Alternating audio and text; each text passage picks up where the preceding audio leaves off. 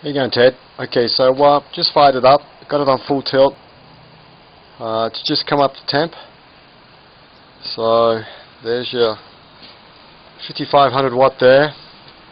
Emptying spigot. I put it on the side so it just makes it easy for me to empty it. So you can do what you want with that. It's probably best if you put that on a stand so you can give it room for where you put your spigot and your hose to empty it. There's your clean out. So your clean out's there. Okay, we're just coming down to the place where you'll actually fill this, and this is actually used for measuring your temperature too. As you can see, the temperature she's right up there. First try clamp coming up. Okay, second try, third, going all the way up. So as you can see, she's fairly tall.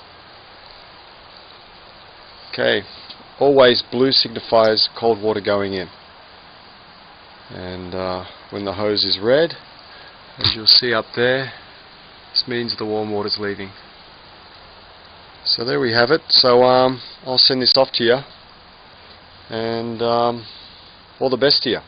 Okay, I'll do another video to show you this running, and I'll send it off to you as well. Okay, bye for now.